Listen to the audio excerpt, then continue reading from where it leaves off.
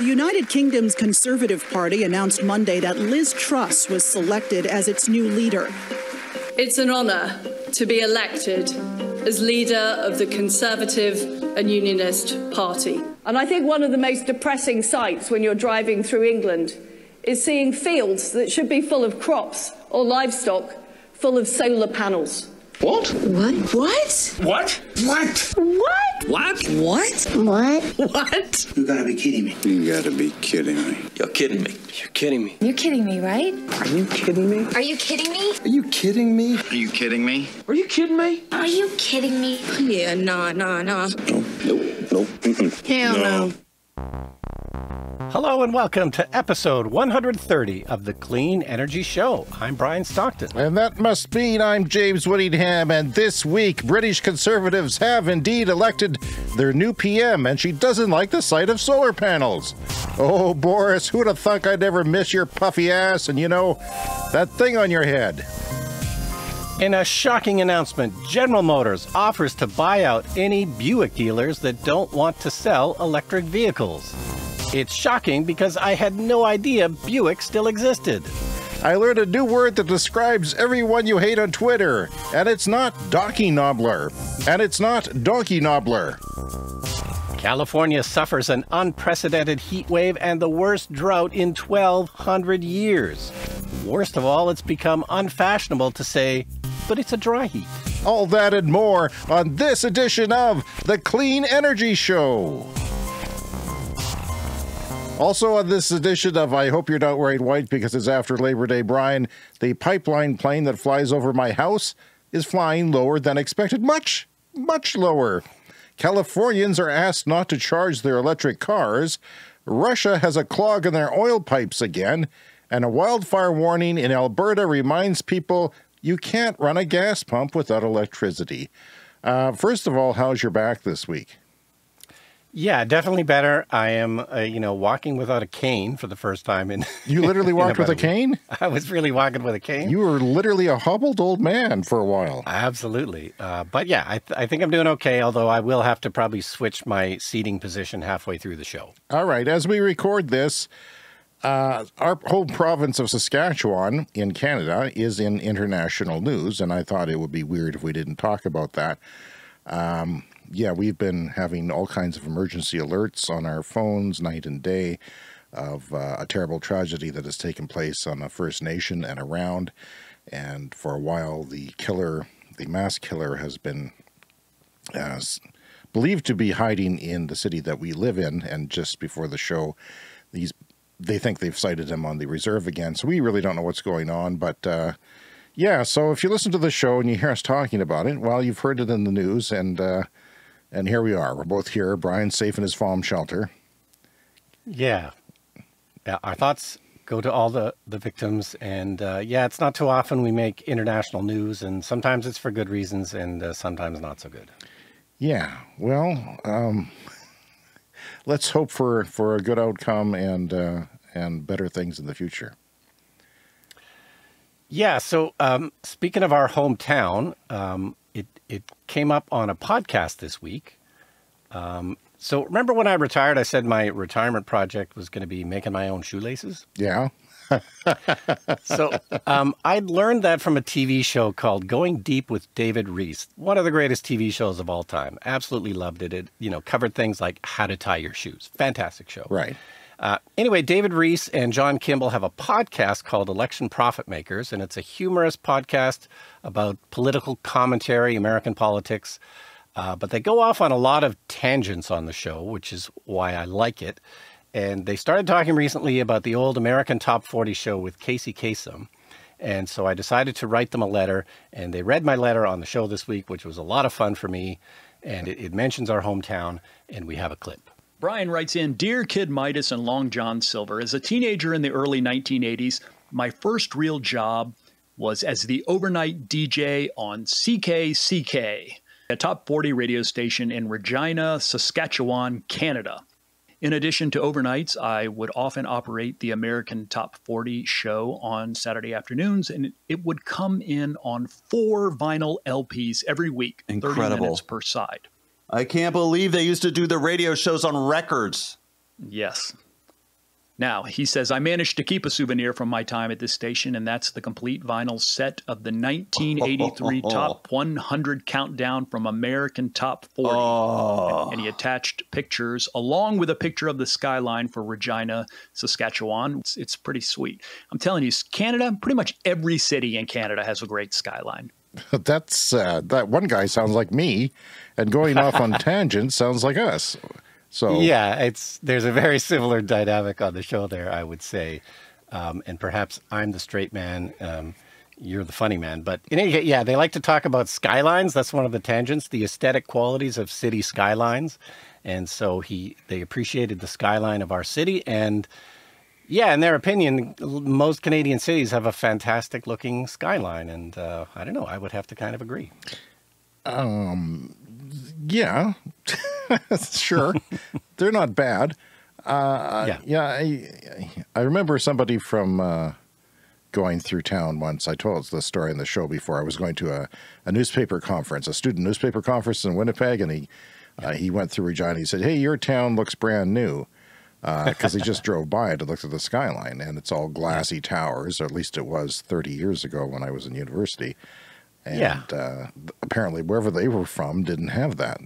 So, I don't know. Yeah, and the other nice thing about our skyline, it rises out of a completely flat prairie. Like, it's very unusual to have a city built on a completely flat thing. But then the other part of the call, so yeah, it makes me sound super old to be relating this story, but I used to operate the American Top 40 show. It came in on records. They would make a record every week, 4 LPs, and that's how we would play the show on the radio. That is amazing. It would come in the mail, I guess. I don't remember. But so I have the complete Top 100 countdown from 1983. It was usually meant to be played like on New Year's Eve. You start at 4 p.m. The show wraps up at midnight. Top 100 hits of the year. So next year it'll be the 40th anniversary of this 1983, Top 100. So I've always been meaning to have like a New Year's Eve party or something where we, play the, the 1983 Top 100 countdown. But I don't know. Then I'd have to stay up till midnight, which I don't think I'd do. Oh, that's tough for you. That's tough for you. That would be you would need an injection of some sort. Yeah, probably possibly illegal.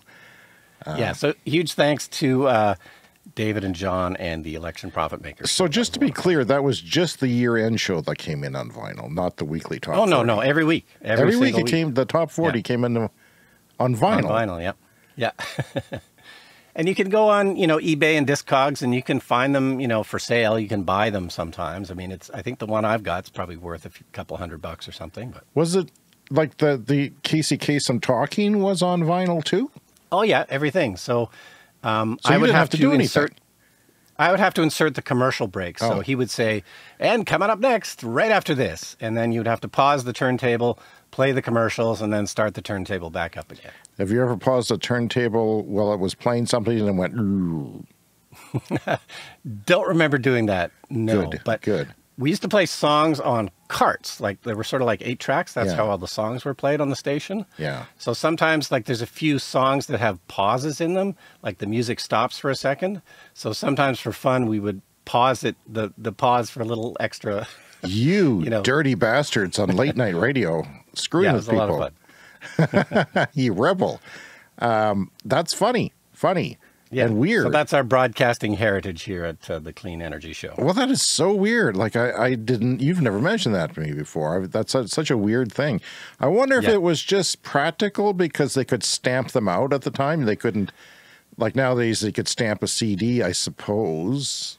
There were enough stations to play the show that, there must have been thousands of them. Copies. Like, there must have been a lot that they would have had to make. Yeah, like 1,000 or 2,000 maybe. Who knows? And a cart machine would have been more involved. Or reel-to-reels would have been the other option. And right. It was probably, I guess, easier to make records than reel-to-reels. Interesting. And this was 1983. Okay. Well, I was driving into my North Regina subdivision, I guess, made in the late 70s. So it's still at the edge of the city. And I saw a plane flying over the subdivision here from a different perspective. It was the pipeline plane from a different perspective. It wasn't flying overhead. I thought the damn thing was landing. Like, it was so low. So I was kind of curious, and I used a Flight Tracker 24 software online and in my app to track it sometimes to see where it's going. And it says calibrated 2,100 feet, but I thought that was 2,100 feet because that's where the air ambulance helicopters fly. It's not, though. It's not above terrain. It's above sea level, and we're 1,900 feet above sea level. So that sucker is 200 feet above the ground. Yeah. And this is the plane that I've got a toy drone, Brian, that almost goes that high, and if I hacked it, it would. I'm mortified. Like, it's a very serious subject. It is a toy drone. It is under the weight limit for doing that. Yep. And I don't fly it anymore because the batteries are dead. I can't find them. They expanded. They were cheap batteries. They expanded. Now they won't even fit in. We'll talk more about that stuff later. But it's not out of the question that anybody could be flying a drone at a couple of 100 feet and run into this airplane, which, by the way, inspects the pipelines for leaks. Yeah, so I did some research on pipeline inspection planes. They call them pipeline patrol pilots. And apparently in the old days, not that long ago, they would fly 50 to 100 feet off the ground. Now, I'm sure they wouldn't do that over a city because there would be cell towers and things like that. And by the way, a cell tower is probably that high in some cases, so that's interesting. But somebody died in Edmonton in 2013 doing it because they were taking pictures. Their job is to take photographs and fly the damn plane by themselves. Wow. Well, I remember I made a film one time where we rented a helicopter and we filmed some stuff from a helicopter. And my recollection back then was 1,000 feet was as low as the helicopter was allowed to go over the city when we were flying over the city to take some shots. So the pipeline planes must have their own special kind of regulations. It gives us PTSD here. It sounds like World War II because they sound like they're flying right over your head. You know, incoming. Always yell incoming when it comes. It's my family just as a joke. Nobody gets it, but I amuse myself, and that's, you know, how it goes. That's all that matters. Yeah. Yeah, so some of them, I guess, this plane just does the pipeline through the small city we live in of 200,000 people or so. Just does that stretch. So it takes off and lands in about, less than 15 minutes, and it's done its whole work. Wow. The other day, though, I tracked it, and it took off and did it twice, and then it took off down the pipeline, which also splits our bedroom community of Emerald Park / White City. Yeah. Diagonally. The pipeline just splits it in half. You're on the wrong side of the pipeline. I know. But, well, it's still fun, and, there's lots of gophers out there, and I heard on the radio that they're going to stop poisoning the little bastards. They can be annoying. The Richardson ground squirrel, which we have here in abundance, and they will reproduce. They will come into my yard and eat my strawberries and assert themselves and get cocky. I've spent lots of time staring at them. And they will, they chirp. They make this high-pitched chirp. And it's just really irritating after hours. It's, kind of bad. It's like having a really nasty crow around or something. By the way, the crows disappeared. I mentioned that. We started the summer with lots of crows. They're gone. I don't know who shot them or ate them or whatever, but so they're gone. Yeah. I guess they're moving on. So, yeah, that's interesting that this pipeline, and they've got, extra gas tanks, as you can see there. That's what the plane looks like, and that was my flight path tracking it at just 2,075 feet, and that's not very high. Above sea level, yeah. Yeah. So, you know what? CBC had a news story that perked my ears up on California. I guess the governor down there asked them to not charge your EVs. And I thought, okay, well, that's kind of a feeding into the Facebook paranoia of the right where they feed memes like that. Try not to use too much electricity in those key hours, and the key hours are between 4 p.m. and 9 p.m. Even electric cars, supposedly a long-term solution to fossil fuel usage, are part of this problem. Owners of Teslas and other e-cars are being asked not to charge their vehicles during that 5-hour period, prompting some to ask questions about an eventual complete conversion to electric cars. Severin Bornstein is with the University of California. Well, there's no way we could keep up right now if we suddenly went to 100% clean cars. So what do you think of that? Any impressions? Yeah, well, it's annoying because, of course, we can't immediately switch to 100% electric cars. It's a gradual thing, but there's certainly a number of factors being stacked on top of one another that is turning this into a much more difficult year for energy grids than I think we ever expected. So with California, it's this massive heat wave. They're well over 100 degrees Fahrenheit in California, and the worst drought in 1,200 years. Did you see that? No, 1,200?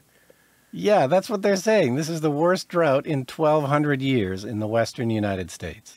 Well, and it's been a weird pattern. And I heard somebody say that it was El Nino. The ocean current was sticking around for a second and possibly third winter. Wow. And that has done weird things. And one of the things is bunched up the systems in North America. So we get this big ridge going way up to Alaska, and that gets hot, and we get hot here in central Western Canada. And, you know, yesterday was the hottest day on record for Regina. And as you know, I heat my above ground... For this date, yeah. Above ground swimming pool. It was the second hottest day of the summer. The hottest day of the summer was also in September, where it got to 36 degrees. It's crazy. Wow. I mean, that's never happened before, ever, ever, ever. I've lived here almost all my life, and that, you know, I was a weather geek when I was a kid. I paid attention to these things, and yeah, it's weird. So I heat my pool with solar panels, like thermal solar panels, and it's the first time I've ever been in the pool in September with those without a gas heater in my pool. And it's weird because it doesn't work as well as it does in June.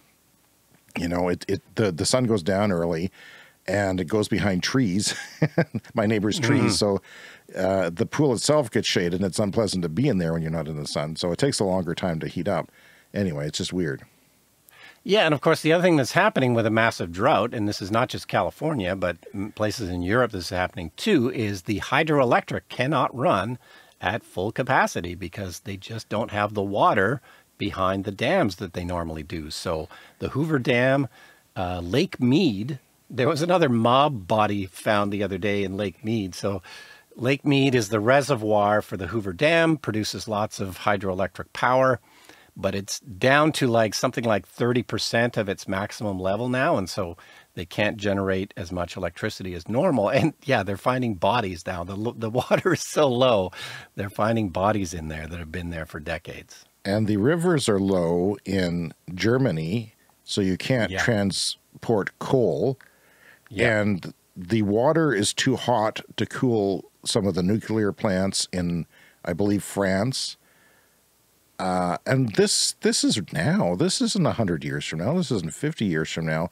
All this weird stuff is happening now, and posing problems for non-solar and wind, I would say. Yeah. And the other thing I would mention here is, I think we talked about it, but there's a Tesla virtual power plant pilot project going on in California.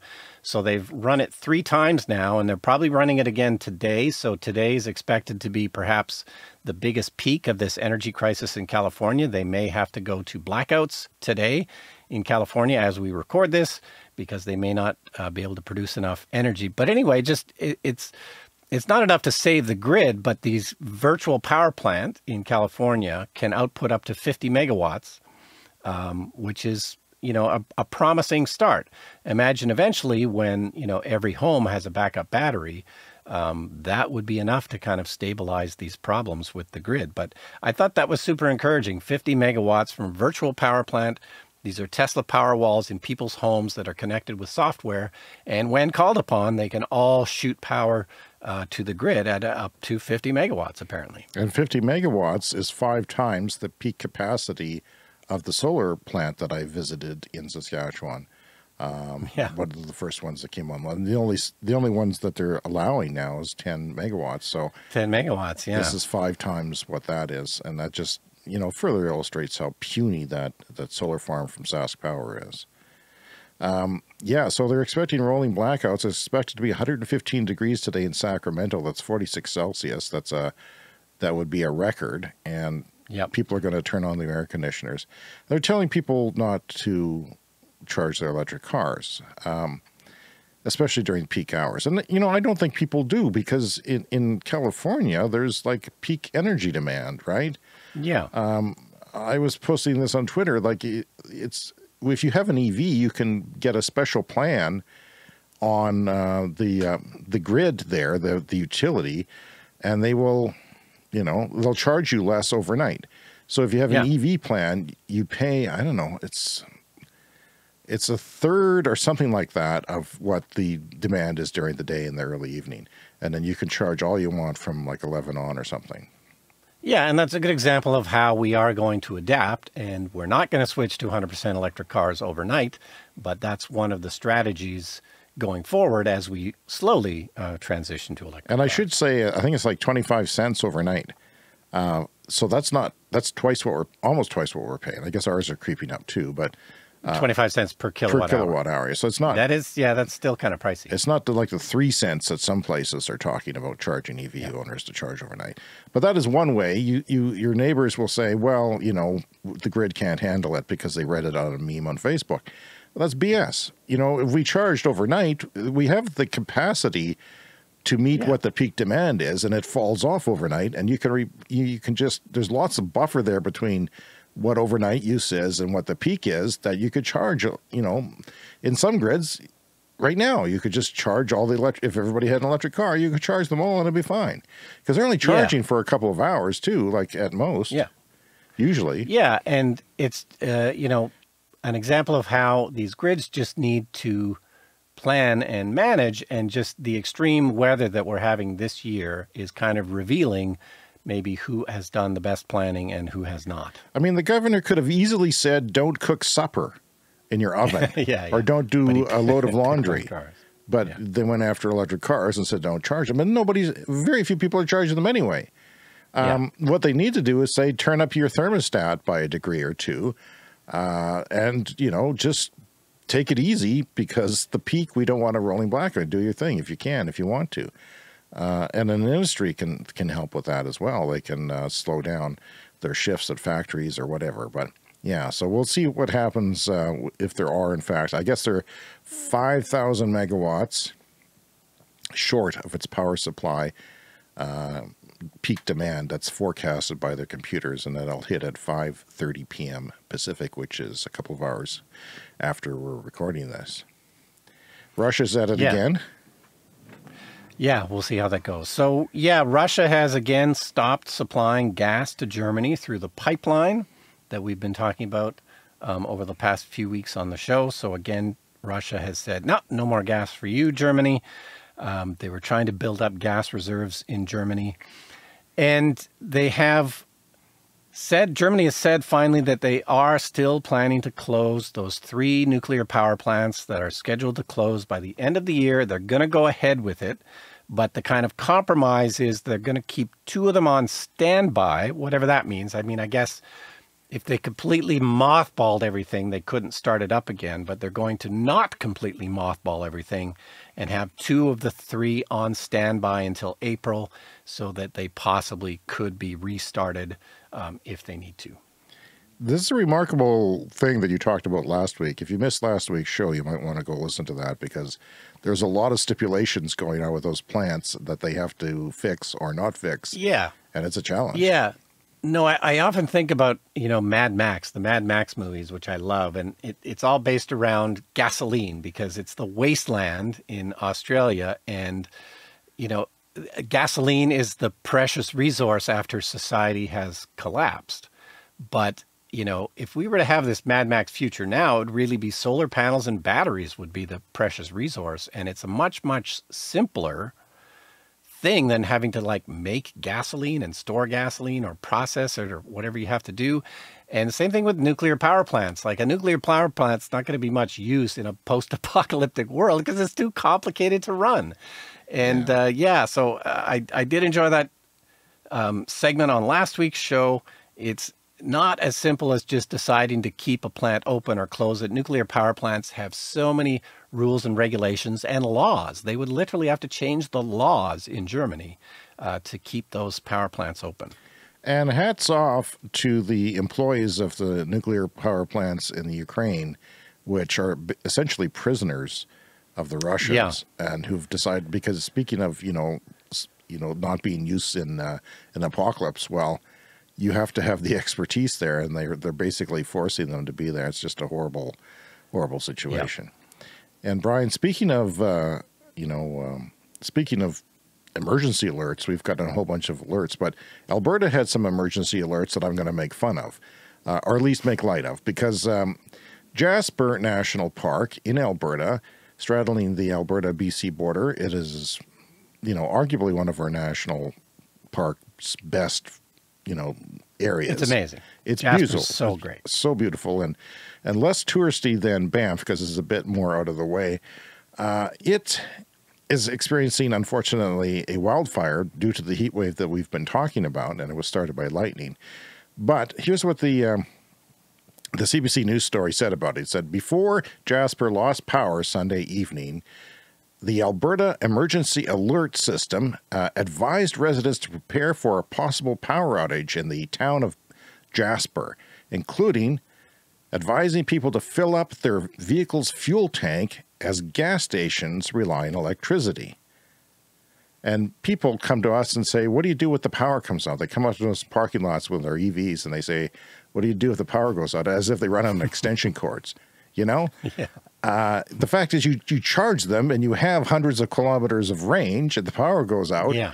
And then you drive like you would. And if the gas station has no power, if you had no power, you could drive to where there is power and charge it up if you needed to.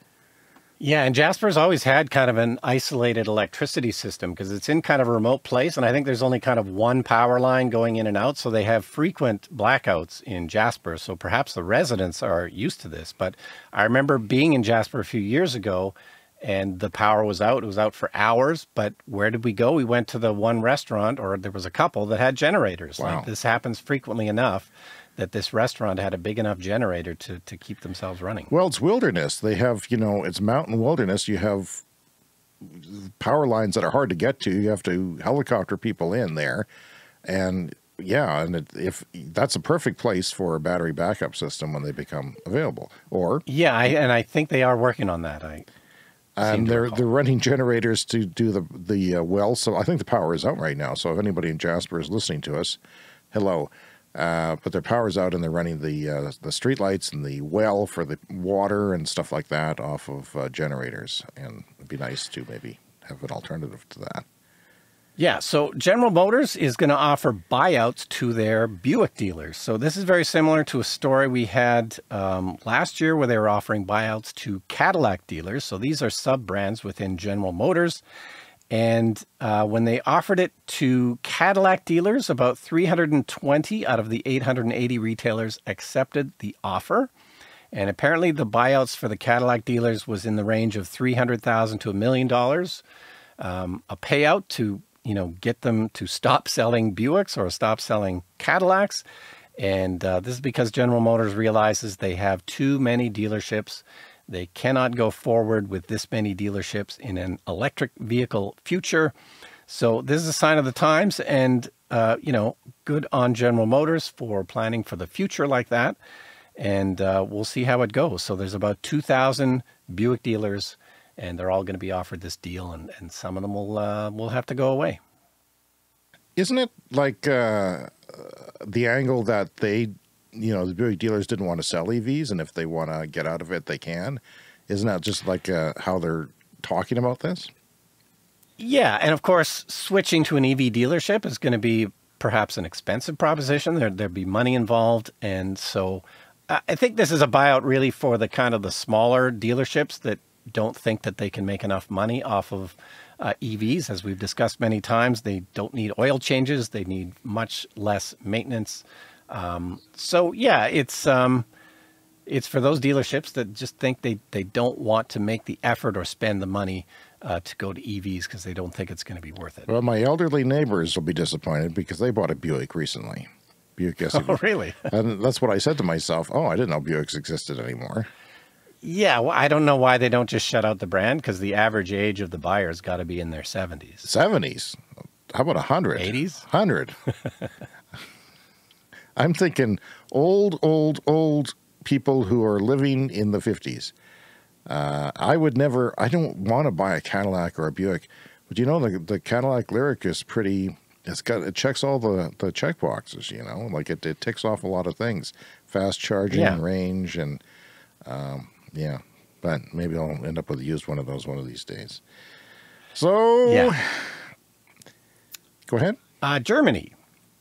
Some more news from Germany. So over the summer, they introduced this really interesting deal for cheap rail in Germany. And they did this because of the high fuel prices in Germany. This is really part of the whole strategy, energy crisis in Europe. You know, fuel is just too expensive. And of course, you know, also the more people drive, the more it contributes to greenhouse gases. So over the 3 months of the summer, Germany offered for $9, which is about €9 a month, a train ticket to go anywhere in Germany. And this has worked really well. It has saved about 1.8 million tons of CO2 from the atmosphere. And yeah, people took advantage of this. And it makes a lot of sense. And, you know, of course, it's not necessarily as possible where we live in the isolated prairies. But when you have a proper rail system like they do in pretty much all the countries in Europe, why not offer incentives and get people to use it? And it benefits everyone. I wonder if that'll spread through Europe, you know, just because there's a big crunch coming on energy, and maybe that idea will spread, and that will also maybe change some people's habits. Yeah, I hope so. And of course, it's also just a bit of a help because, you know, gasoline is just so expensive. So it's a way to help out your population and give them a break on the high fuel prices. Brian, the UK finally has a new prime minister to replace Mr. Boris Johnson. And right. So Liz Truss, I haven't seen a picture. What's her hair like? It's more organized, I would say. Definitely more organized. Okay. That's a good sign. Doesn't seem to have a life of its own. It seems fine. As every other, you know, person in England has normal hair, but not Boris. Yeah. Yeah, so she's weird. She doesn't like the sight of solar panels. Yeah, that was quite the clip you played at the beginning. Well, let's just replay it again. And I think one of the most depressing sights when you're driving through England is seeing fields that should be full of crops or livestock full of solar panels. The hell's wrong with her?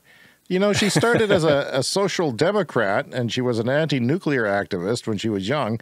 But at some point at university, a switch went off, and she became hard right. And she's vowed to be a very conservative because that's what she campaigned on. I always think it's fantastic when I see a field of solar panels, but also, you know, agrivoltaics, which you talk about frequently. You can have both. You can have crops and solar panels. You can have sheep grazing. You can have goats grazing. It's a win-win. It's sad that she's insane.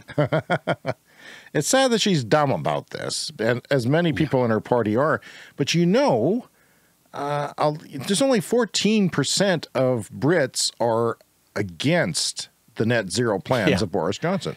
14%. That's you can't have as. I mean, 14% of people are against sunny days. Like there's just that's unheard of. Like that's a very strong support for clean energy and net zero.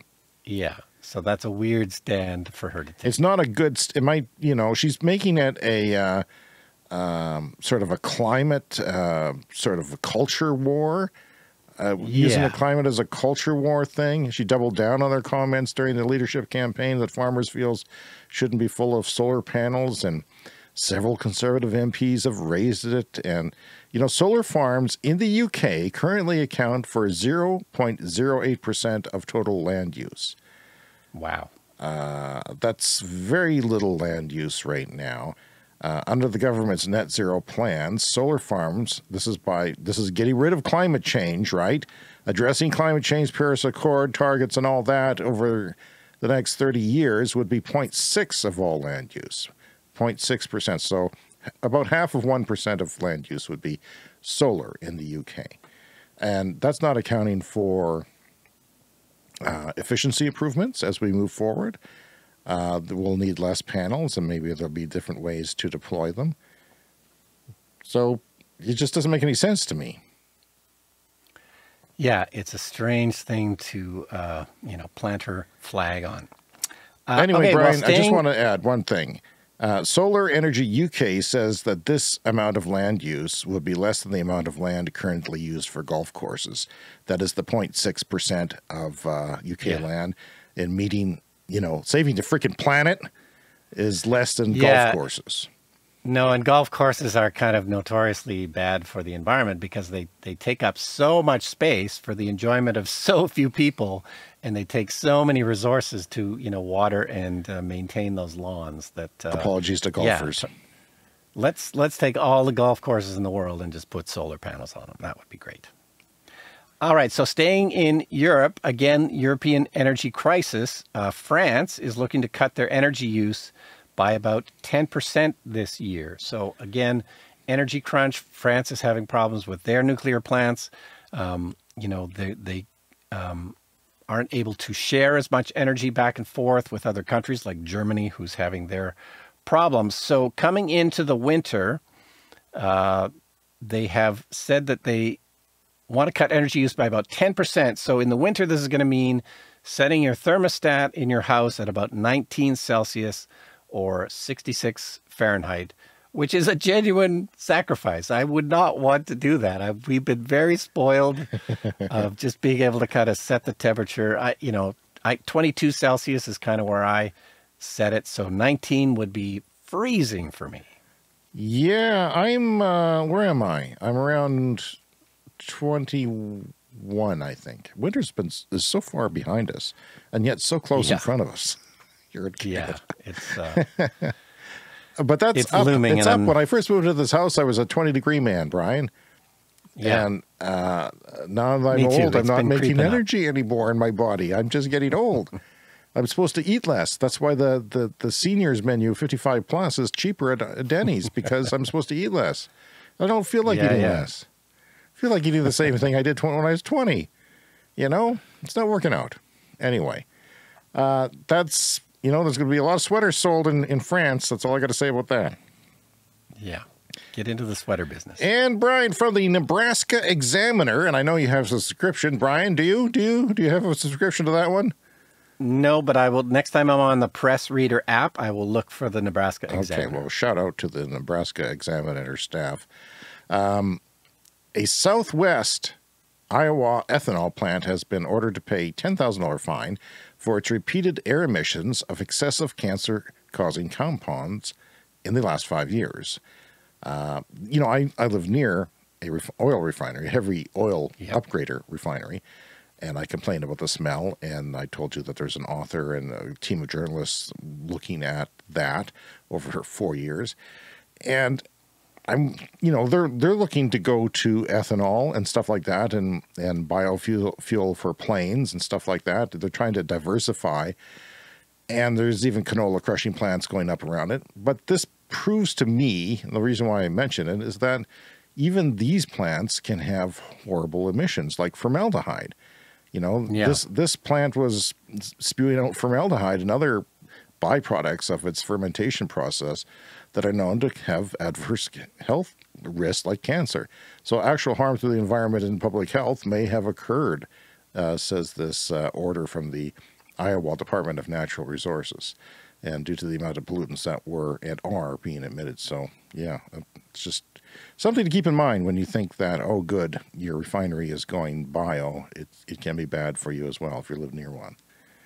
Yeah, no, I've never been a fan of the biofuels. It's a stopgap that we probably don't need. Yeah. Okay, so rumors are heating up about a possible Tesla factory here in Canada.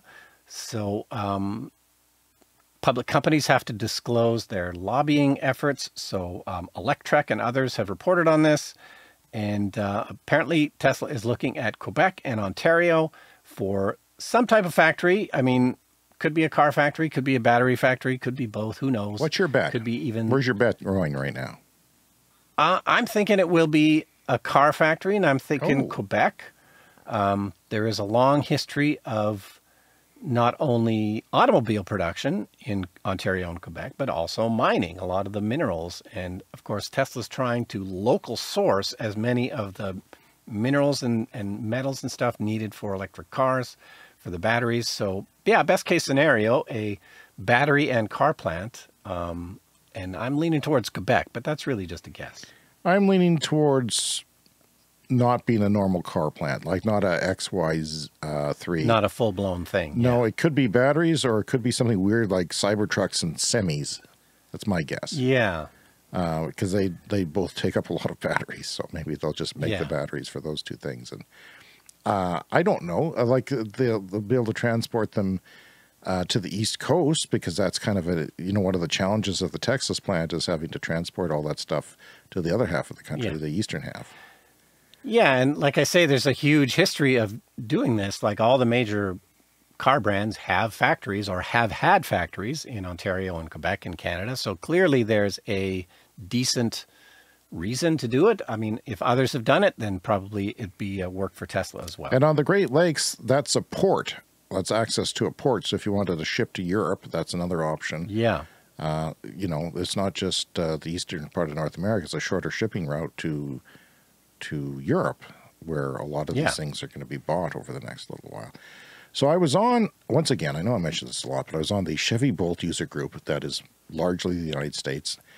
There's a post, there's so many people there compared to Canada that there's a post every couple of minutes, and it eats up my Facebook feed. But I always find it interesting, Brian. There's a guy named Randy Moffat, which is interesting because I went to high school with a person of that name.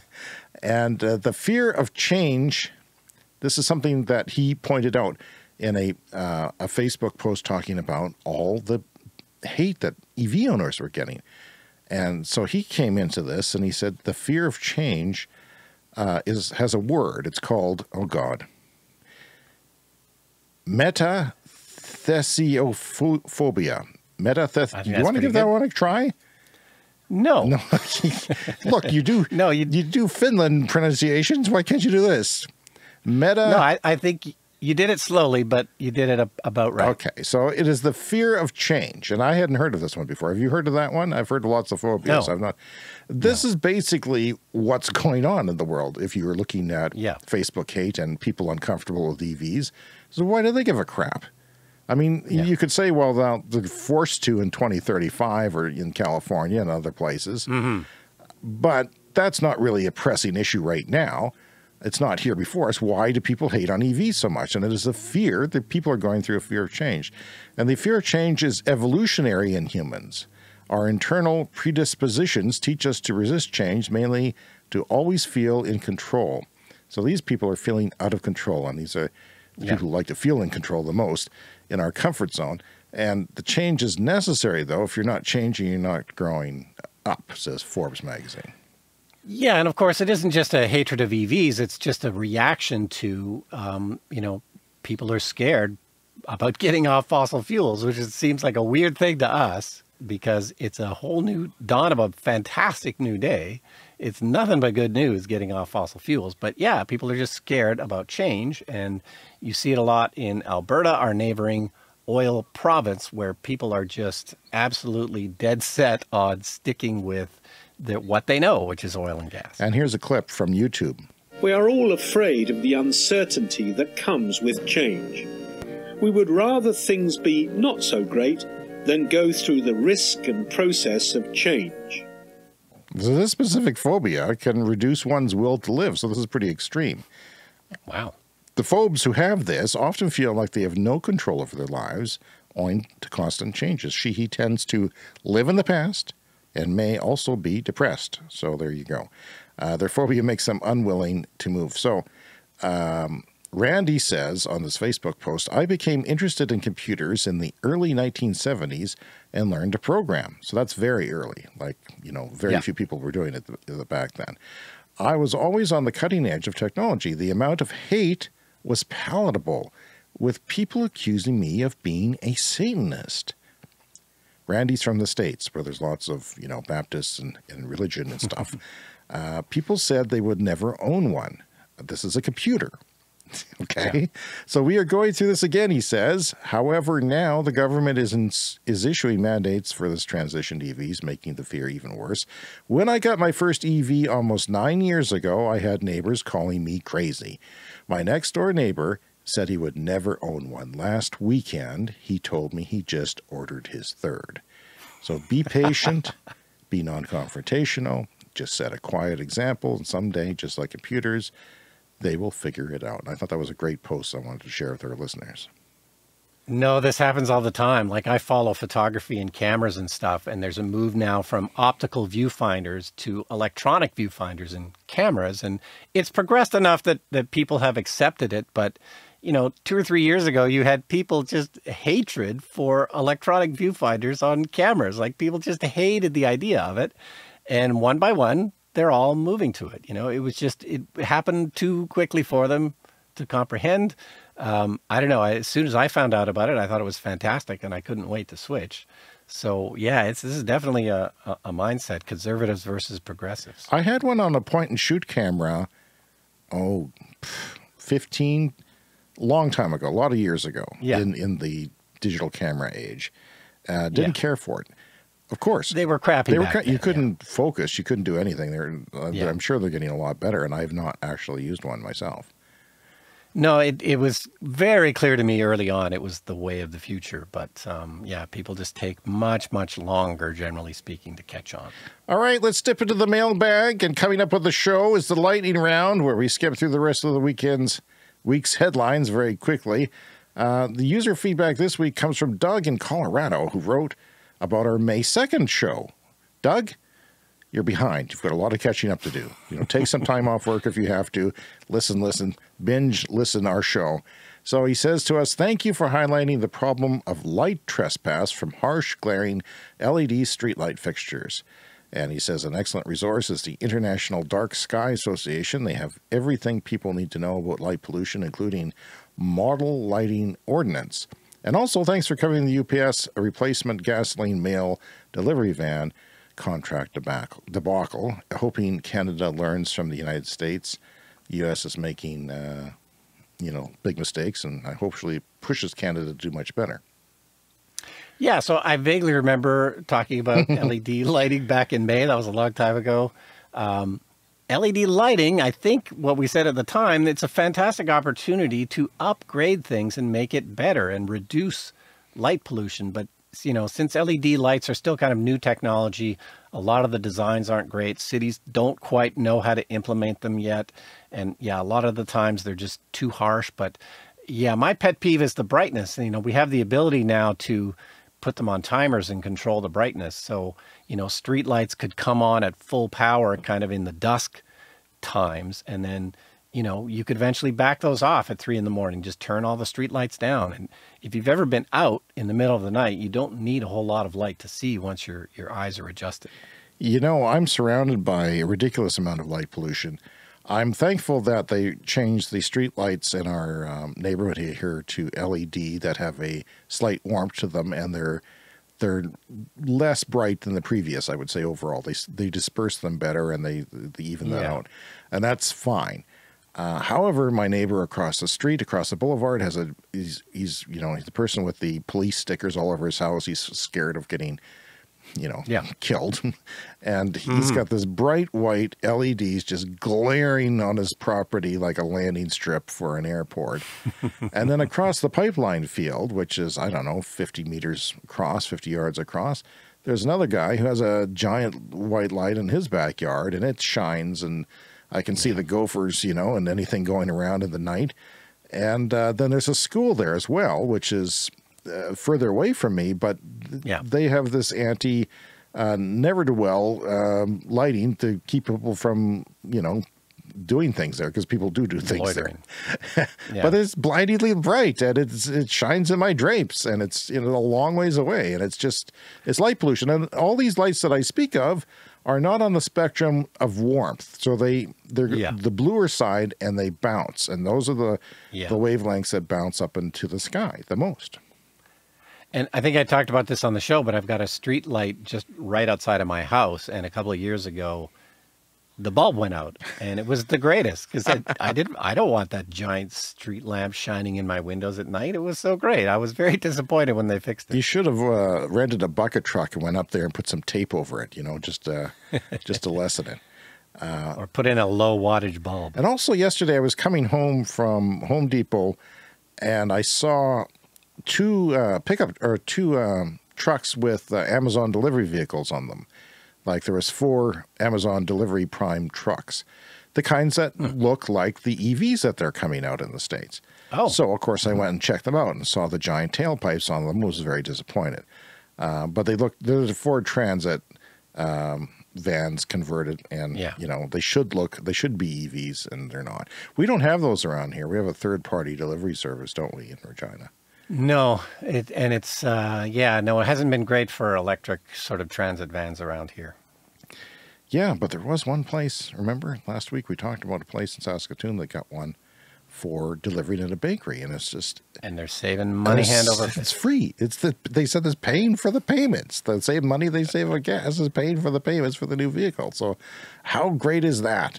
And, of course, we love to hear from you. So, right now, get out your pen, get out your typewriter, cleanenergyshow@gmail.com. Write us with an angry letter. Tell us when we're wrong.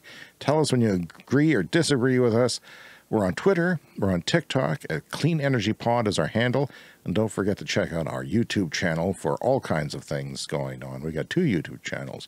I dare you to find the second one that has the audio-only podcast. Probably can't do it.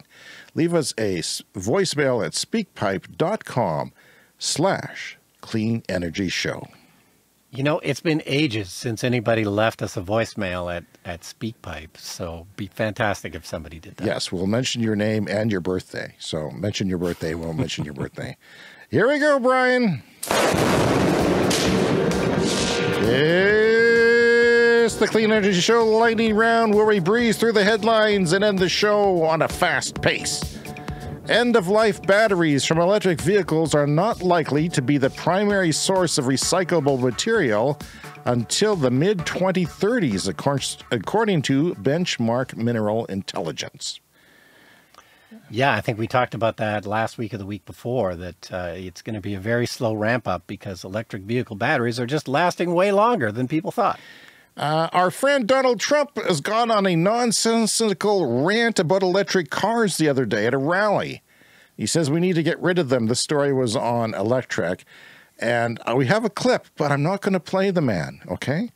I said to myself, how can we cover this and not hear his stupid freaking voice?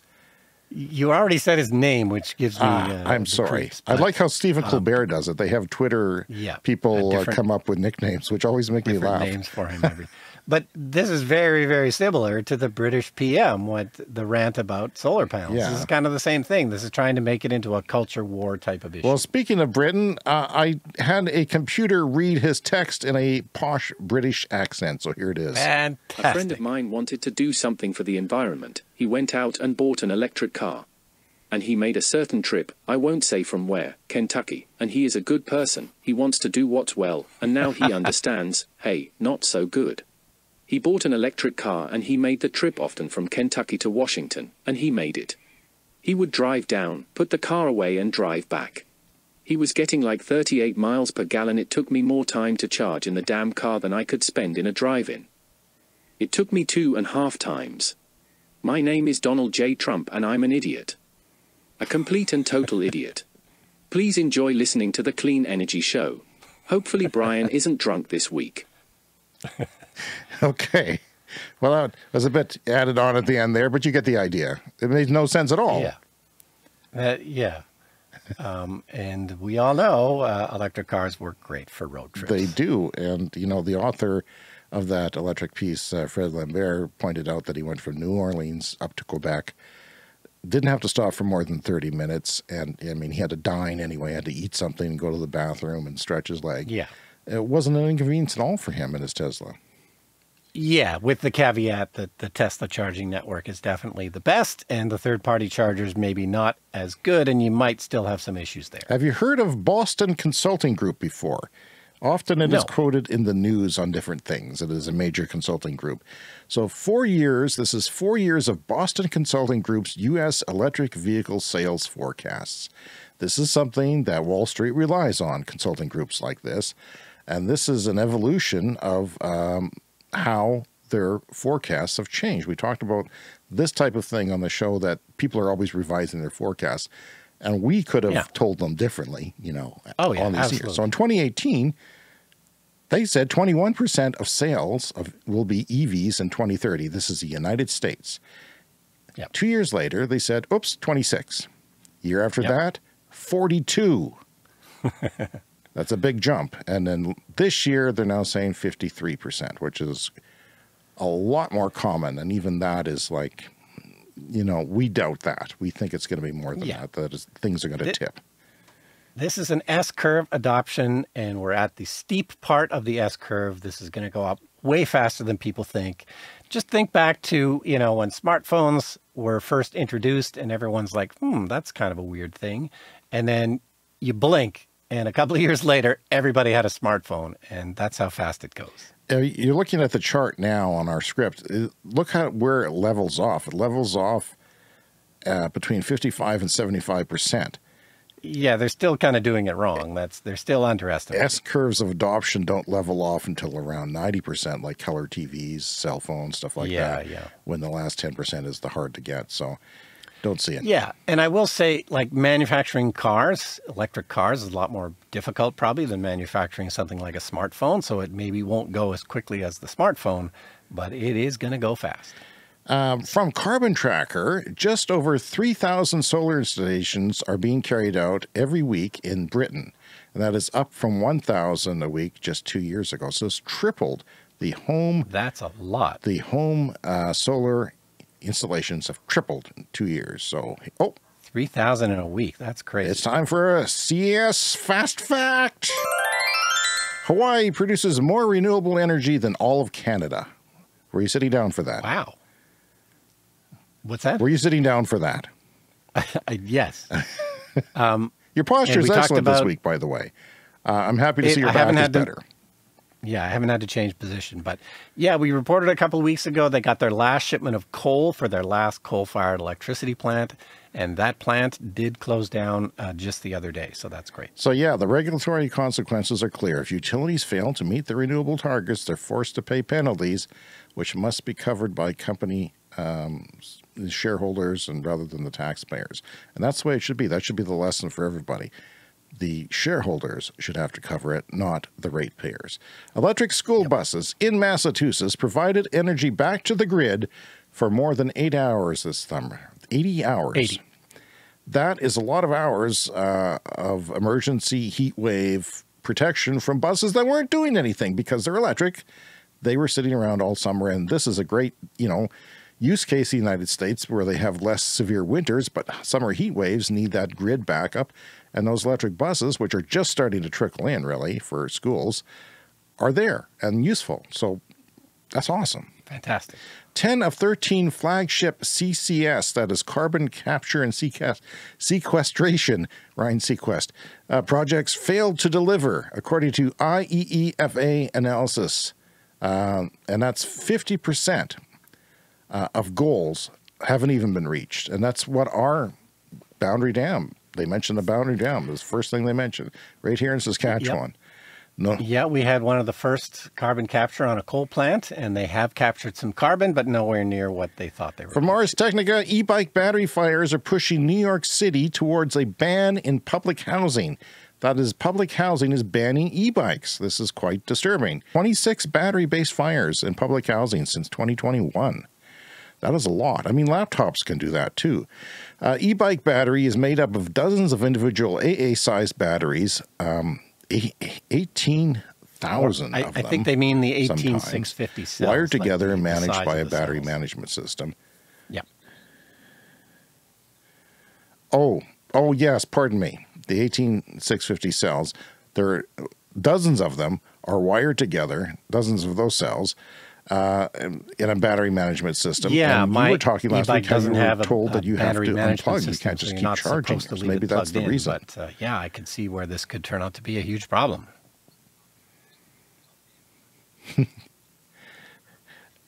And by the way, my partner shops at Shoppers Drug Mart, and they had an e-bike in there for $250 for the weekend. Yeah. But it was just this tiny little thing that didn't have pedals. It just had spikes to put your feet on. It's a battery fire waiting to happen. Yeah, I looked it up. Yeah.